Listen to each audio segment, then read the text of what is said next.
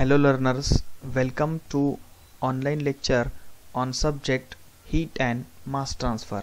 In current session we are going to discuss introduction of convection, types of convection, and then dimension analysis and Buckingham's Pie Theorem. Introduction. Convection heat transfer takes place due to appreciable movement of the particles.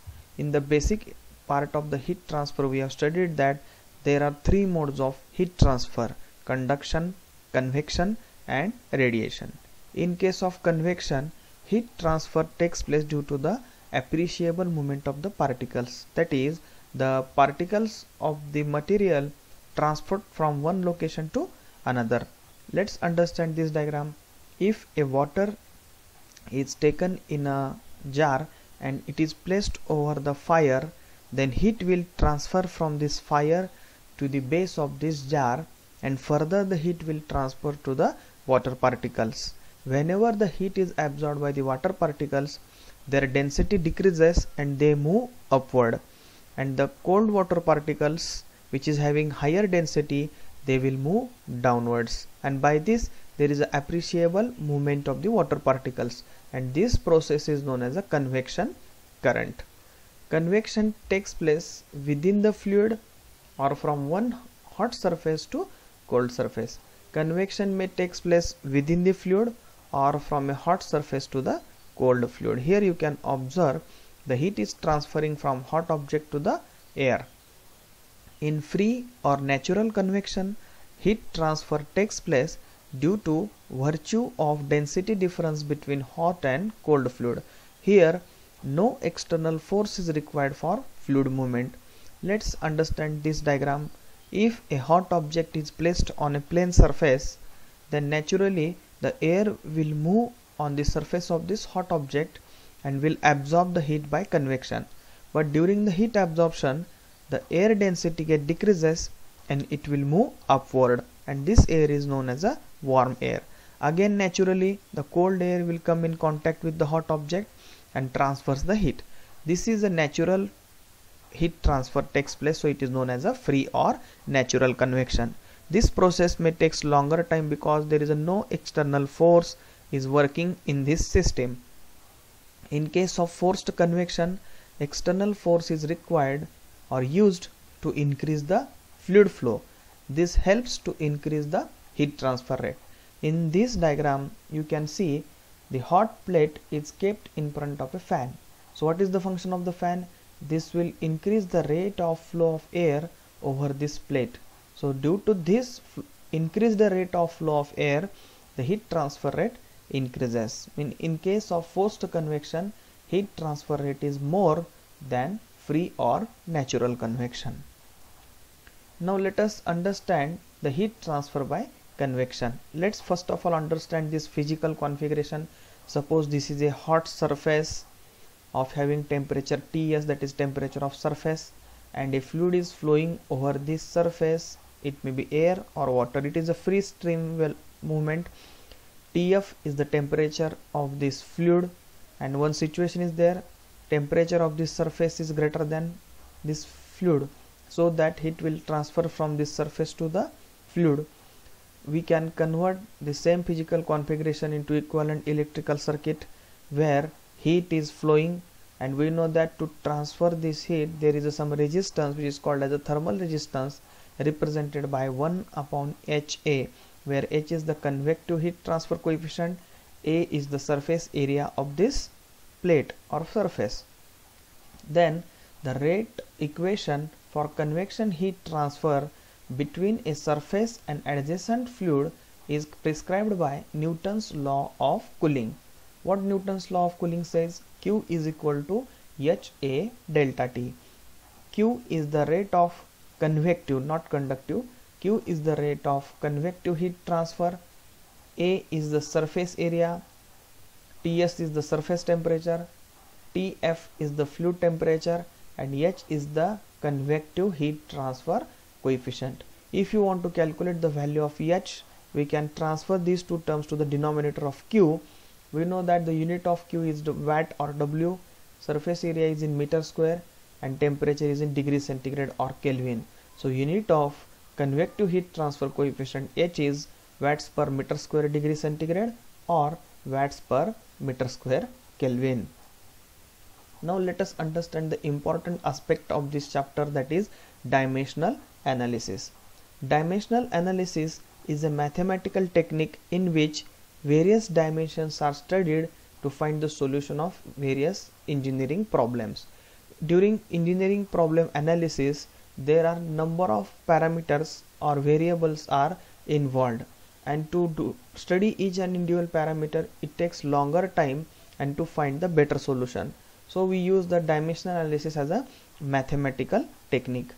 Each physical phenomenon can be expressed by an equation. What are the different phenomenon occurs in the engineering are expressed by the equation, and these equations are composed of variables, or it is also called as physical quantities, which may be dimensional or non-dimensional. Means physical quantity either have the dimensions or they are non-dimensions.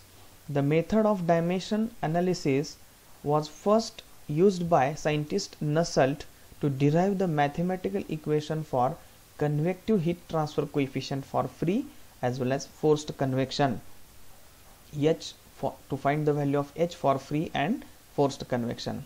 Dimensional analysis is used to obtain the equations governing an unknown physical phenomenon in terms of important parameters influencing that phenomenon. If suppose we have to come across a situation where we are unknown about the physical phenomenon, then it is difficult to find the influencing parameters. So dimensional analysis is used to identify these influencing parameters. These influencing parameters are organized into dimensionless group. It is also called as dimensionless numbers, thereby reducing the number of influencing parameter. If there are large number of influencing parameters affecting the system, then we have to convert these parameters into dimensionless groups. Dimension analysis for free and forced convection involves following step.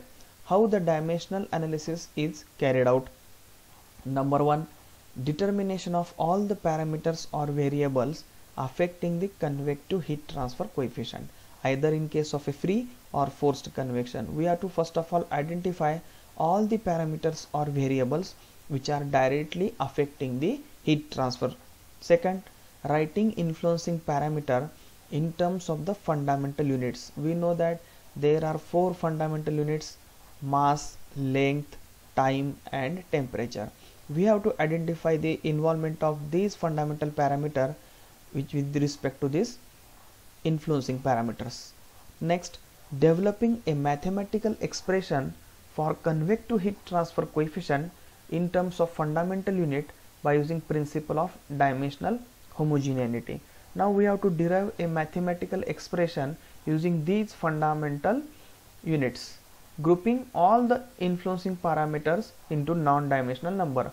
Once these parameters are combined together, we have to convert these into the non-dimensional number.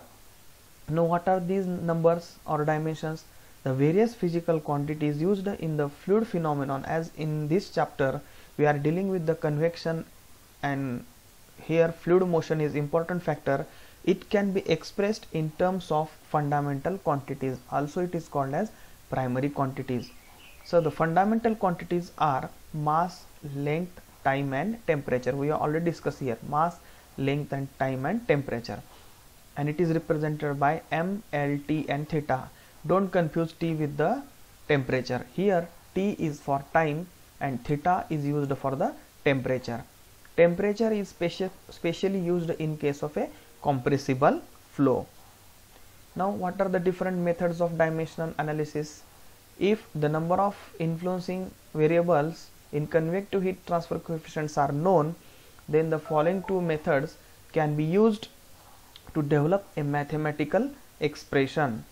There are 2 methods. Number 1 known as a Rayleigh method and second method is known as a Buckingham's Pie Theorem. But this Rayleigh method is not much used. Here in application of dimensional analysis, determining the convective heat transfer coefficient for free and forced convection, Rayleigh method is not much used because of certain limitation, but these limitations are overcome by the Buckingham's Pie Theorem method. What is Buckingham's Pie Theorem method?